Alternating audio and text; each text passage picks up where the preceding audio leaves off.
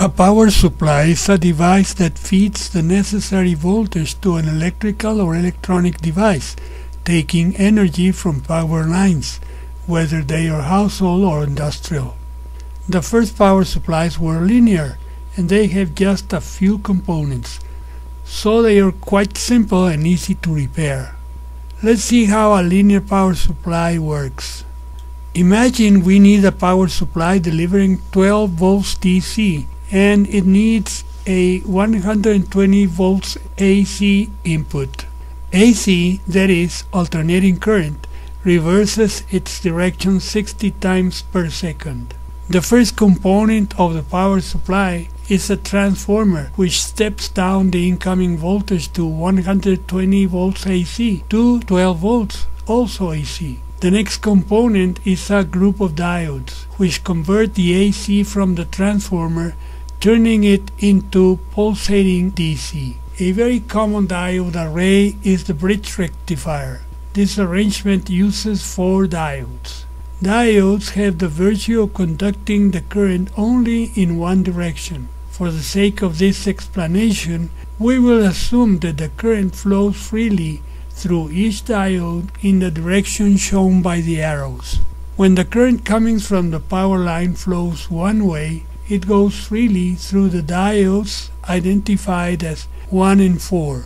With this, if we have a 12 volts DC light bulb connected to the output of the supply, current will flow in the direction shown by the arrows. When the current from the power line reverses direction, remember this happens 60 times every second, it goes freely through diodes 2 and 3. The current will flow in the direction shown by the arrows. We can see that current flows through the light bulb always in the same direction. This way, the alternating current, which is constantly reversing its direction, is now turned into pulses that always go in the same direction, thereby achieving a pulsating DC. For a very simple usage, such as charging a battery or turning on a light bulb, this would be all you need in a 12-volt power supply. For using with more delicate equipment, other factors must be taken into consideration.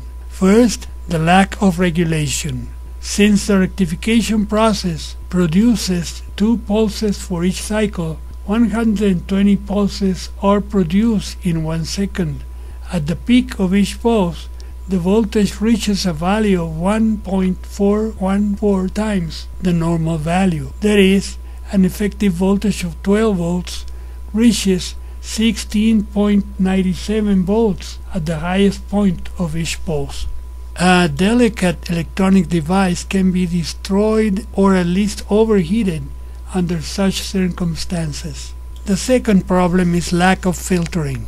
Even when our supply is already providing a direct current, that is, a current always flowing in the same direction, it will be still delivering a pulsating current.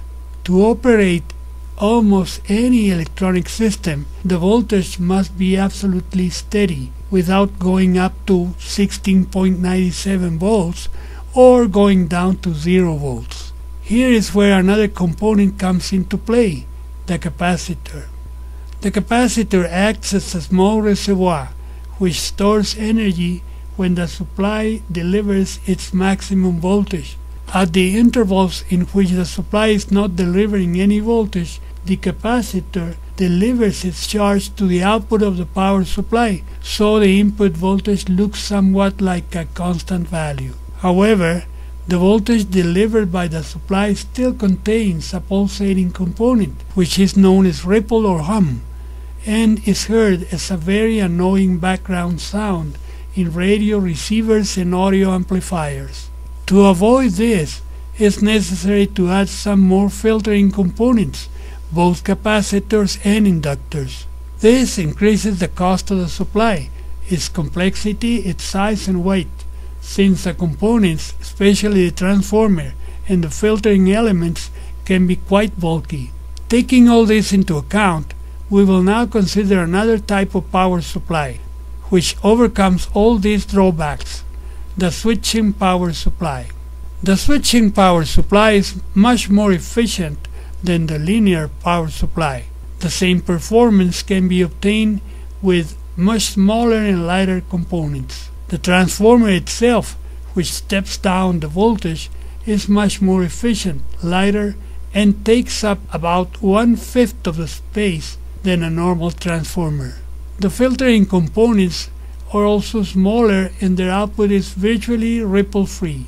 The efficiency of this type of supply is so great that even a small fan is enough to dissipate the heat produced by operation. On the other hand, its regulation is excellent, very suitable for delicate electronic components such as microprocessor, data storage devices, and other high-precision devices. Let's see how it works. First, we have to rectify the current from the power line in order to get a DC voltage. This is done by a diode bridge at a relatively higher voltage. It also uses filters.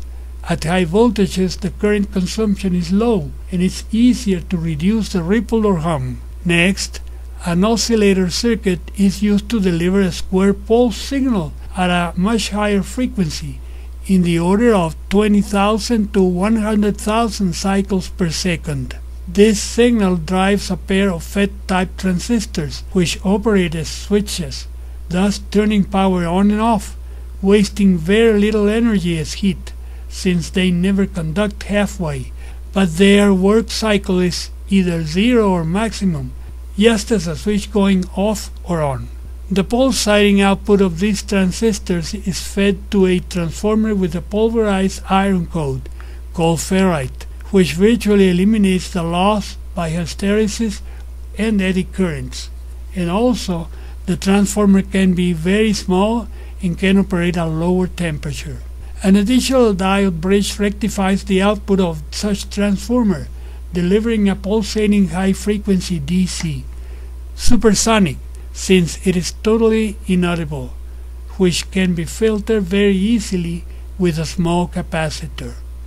The oscillator circuit delivering the square signal to the FETs is inside an integrated circuit which can modulate the pulse width, so a regulated voltage can be obtained at the output of the transformer.